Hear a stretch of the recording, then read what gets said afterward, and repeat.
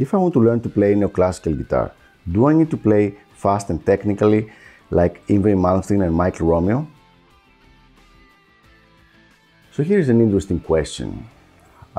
If you want to play neoclassical music, so neoclassical electric guitar, is it necessary to become a technically proficient player and be able to play really fast, like those two names, Malmsteen and Michael Romeo?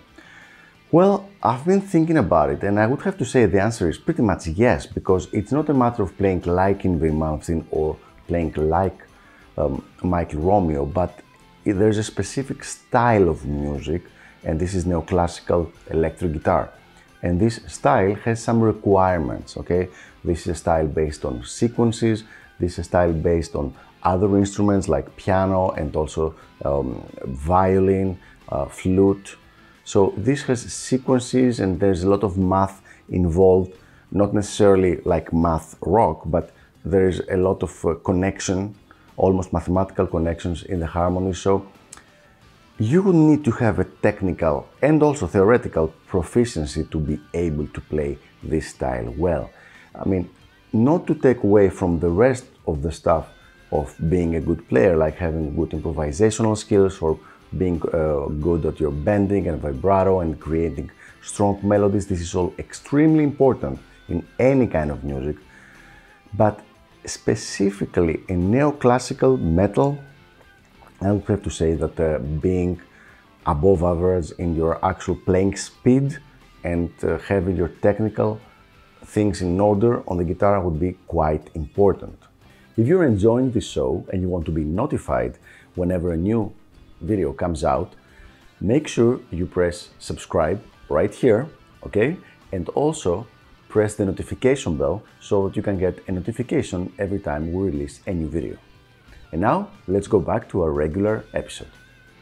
Now, if the reason our friend is asking this question is because he's not there yet, then all I have to say is just take your time, learn your sequences, practice, and you get there. I don't know how long it's going to take you, because I don't know if you're practicing, how many hours per day you're practicing the right things, if you have a good coach helping you, which is very, very important, but you're going to get there, okay? If you're asking though, because you don't like necessarily the idea of fast playing, then maybe neoclassical metal playing is not for you. The guitar players that listen and that want to play this kind of music, so neoclassical metal, whether it's instrumental, like stuff from Vinnie Moore and other players, or with vocals, like some of the songs from Malmsteen, most of the songs nowadays from Malmsteen, or from Michael Romeo, or from Rhapsody of Fire and other bands. Most of the people that like this music really enjoy the speed and the heightened technique.